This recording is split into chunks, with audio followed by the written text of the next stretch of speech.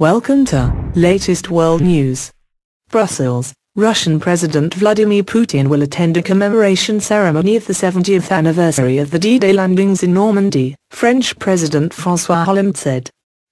Hollande said he invited Putin, in consultation with partners, despite the Ukrainian crisis, Xinhua reported.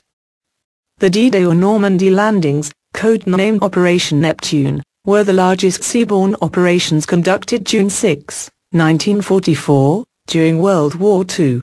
The operation began the invasion of German-occupied Western Europe, which led to the restoration of the French Republic. Ukrainian President-elect Petro Poroshenko would also attend the ceremony Friday, Hollande told a press conference after the first session of the Group of Seven, Canada, France, Germany, Italy, Japan, the UK and the US, G7, summit held in Brussels on Wednesday.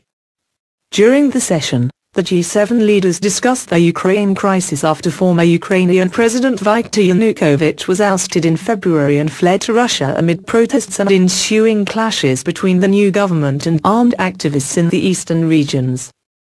The US and the European Union, EU, have imposed travel bans and asset freezes on dozens of Russian and Crimean officials since Moscow took the Crimean Peninsula after a controversial referendum in March.